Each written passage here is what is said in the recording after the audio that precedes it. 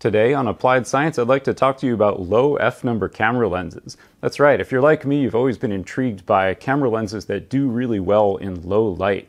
And so the f-number of a lens is the ratio of the entrance pupil. When you look down the end of the lens, take that diameter of the clear aperture and divide by the focal length of the lens. And this ratio will tell you how bright the image is that the lens produces. So most modern good fast lenses, a fast lens meaning low f-number, could be about f1.4. That's a very common fast lens. The fastest lens ever made in a commercial production or used anywhere commercially is the f0.7 lens used by Stanley Kubrick for the movie Barry Lyndon. And this movie was famously lit with candlelight with no external artificial lighting. So that's pretty fast, and you might have heard that there's a lens, f0.33, produced by Zeiss, but this is actually a joke lens. It does not function. It was made just for the hype because there's lots of low f-number lens enthusiasts out there. But this is actually a working f0.38 lens. So let me show you how I built this. I've got an Ethernet-based single-board camera from IDS here, and the reason I used that one is because, one, I found a killer deal on them on eBay, and then also I needed a camera with manual controls. You can, through the software, control the exposure and the gain of the sensor, which is important for comparing images to other cameras. So I've got this mounted in a 3D printed frame, and this is carbon PLA to try to make it as rigid as possible. And then I've got a fine pitch slide adjuster here, and a kinematic mount with a microscope objective in it. And the kinematic mount allows the axis of the microscope objective to be aligned to the camera axis.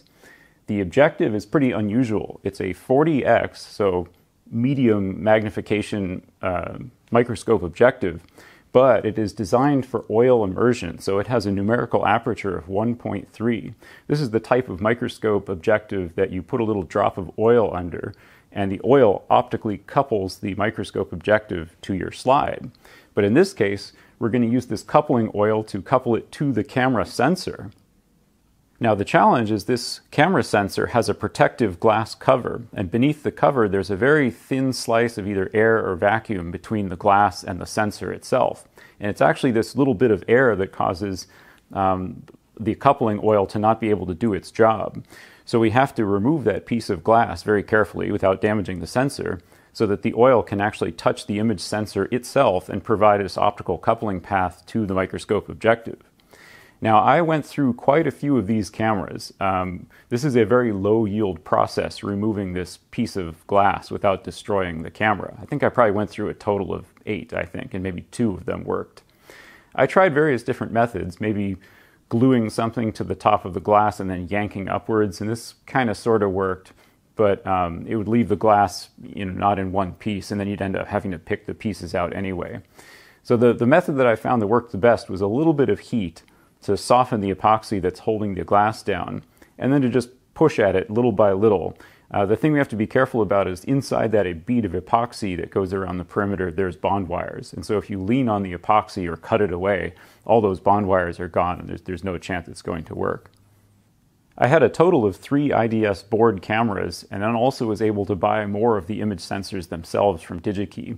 I went through so many I knew I was going to just be replacing image sensors.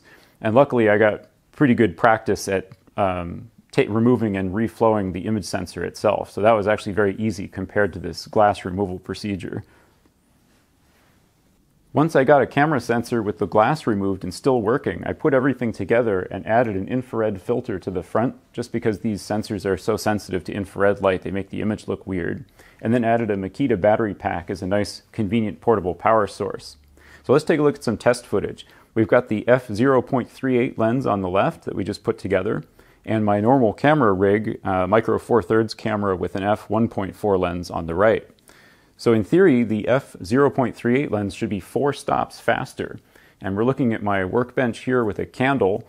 It's kind of a nice little token to Barry Lyndon there, but at least it's a candle, so you kind of know how bright it should be. And yeah, indeed, the lens is quite a bit brighter, there's no doubt about it. And especially when we look in shadowed areas, you can really see those extra stops making a difference. The one thing that might be surprising is that the depth of field is huge. In fact, it's massive. Like I even did some close-ups without me refocusing this f0.38 lens. You can focus as close as a foot even, and that's as sharp as the stuff off in the distance in the shop. So this is a little bit of a surprise. I was kind of expecting, super narrow depth of field with that, dreamy kind of cinematic look and, blown out candle flames and all that kind of thing. But the reason that it's not that is because the focal length is just so short. So this microscope objective has a focal length of about 4 millimeters. And as it turns out, the depth of field is very dependent on not just the f number, but also the focal length of the lens. So dependent on the focal length that even having a super, super low f number is not enough to make up for this very short focal length. So even though this implementation doesn't deliver amazing cinematic performance, I did learn quite a few interesting things about low f number lens systems, and I think you will be surprised by some of this stuff too. So let's talk about how I even got started with all this. In a previous video, I used a large Fresnel lens to focus an image down onto a plant leaf and then developed the plant leaf with iodine. So I needed a lens that produced a very bright image. It had to be a low f number. And I said that I had this Fresnel lens, which was f0.5. And someone in the comments said, no, that's not possible. The theoretical minimum f number in air is 0.5. So there's no way that cheap piece of plastic is getting anywhere near f0.5. Okay, well, we can measure it. I mean, you can see that no matter where I shine into this lens, it is in fact being focused down, and we can measure the lens and we can measure the focal length. And I said the definition of f number is the clear diameter, the entrance pupil, divided by the focal length. All these things are very easy to measure. It's f0.5, isn't it? And in fact, if you go to reputable manufacturers' websites like Edmund Optics, they sell Fresnel lenses that are getting close to f0.5.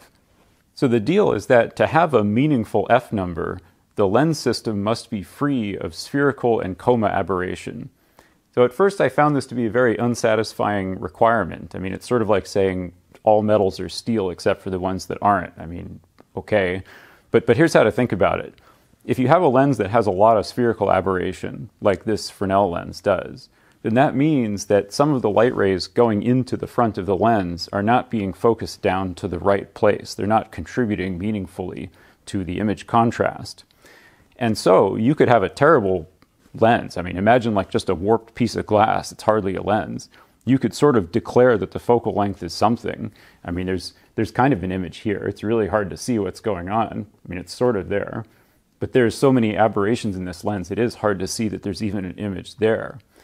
So, you could argue, well, the focal length is somewhere around here, and the lens could be arbitrarily wide. It could just be a broken piece of glass or something. So I kind of get it. So there is a hard requirement that in order to give a lens system an f number, it does have to be corrected of spherical and coma aberration.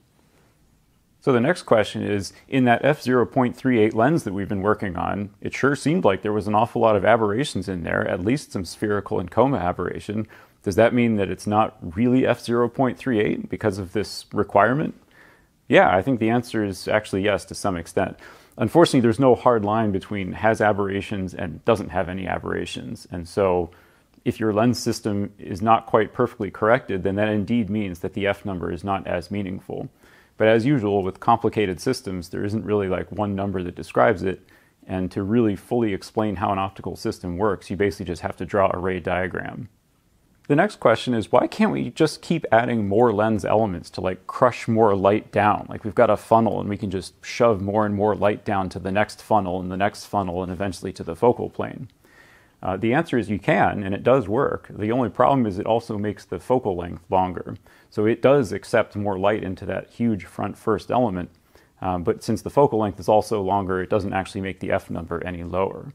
And as it turns out, the real limiting factor in what your minimum f number can be is the distance and the interplay between the final element and the focal plane itself. So imagine in the limit, if we really wanted to get all the light from this lens down to the focal plane, we could bring them really close together so that the focal length is super, super short and there's essentially no distance between the focal plane and the lens. And if we were to draw a point on this focal plane and then draw the rays coming down from this final lens element to the focal plane, we could get these so close together that it's basically 180 degrees, so that the focal plane is getting light shined on it from every angle available. And in that case, the half angle would be 90, and sine 90 is 1. So that's why a numerical aperture 1 is the limit in air, because you literally can't get any more light shining onto the focal plane from your lens. You're basically attacking it from all angles. Now we can see with this real-world lens that is f0.5, because we measured it, just ignore the aberrations thing for a minute, we can see that this lens is nowhere near numerical aperture 1, right? I mean, it has a focal length of about here. You can see the image forming on the card. And even though we measured the focal length and the diameter of this lens and got f0.5, I know that's not quite right, but it is, in theory, f0.5, we can measure the angle that this is making, and it's nowhere near numerical aperture 1.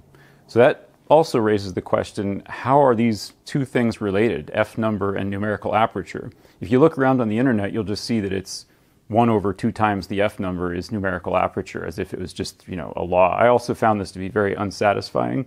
So I found a website with a pretty convincing geometric proof for how these two things are related, numeric aperture and f number.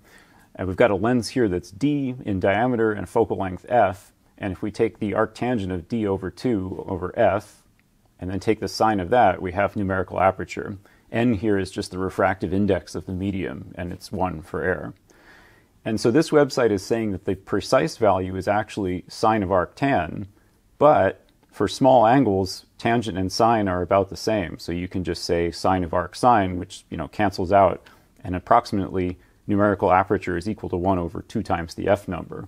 So at first I thought, oh great, this solves the problem I was having with these weird f number Fresnel lenses. An f number of 0.5 for this Fresnel lens doesn't equate at all to numerical aperture 1. It's not even close.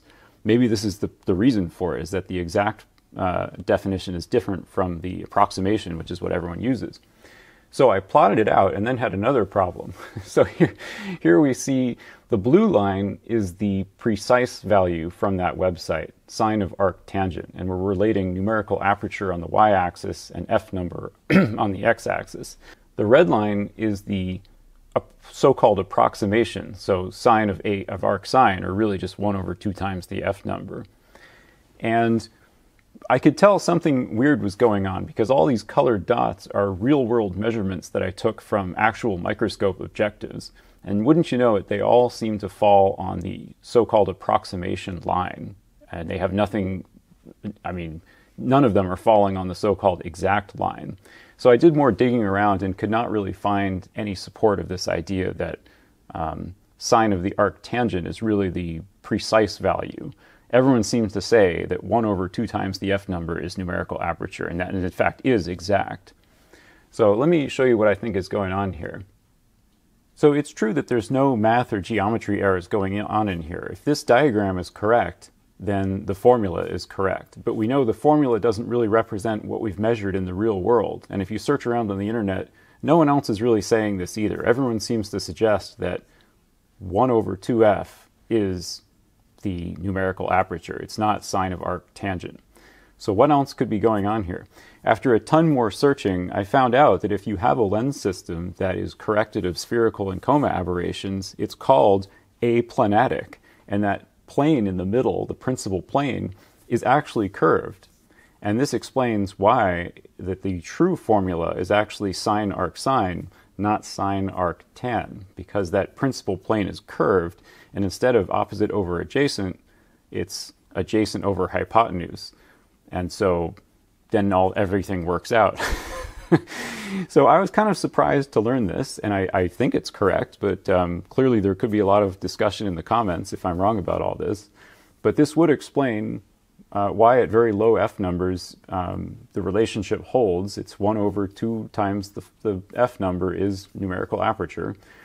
And it also explains why the Fresnel lenses that seemed to have low f numbers but not amazingly great numerical apertures are also allowed to exist in the world. It's because with huge amounts of spherical and coma aberration, the plane is flat and it's not curved, and you end up with, it doesn't follow this relationship. It could be something else. The addition of this coupling oil is actually simpler to understand, I think, than all this other stuff. The whole purpose of that oil is just to match the index of refraction of that final lens element and allow a light ray to come in at a very, very steep angle. Whereas if there was air between the lens and the camera sensor, the light ray would have to be refracted there, and it would not be coming in at such a high angle. So it's really the purpose of all this is just to get as much light crammed into the sensor as possible, and that oil just allows that final element to couple in a little bit better.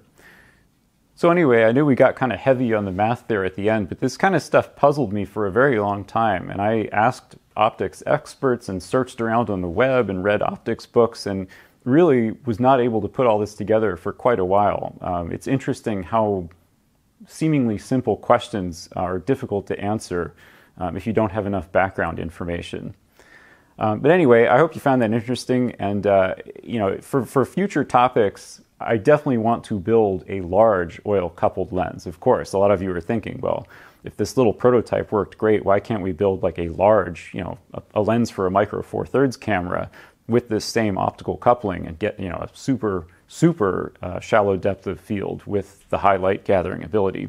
So that's on my list of things to look into, and I think it's going to happen at some point. Okay, I hope you found that interesting. See you next time. Bye.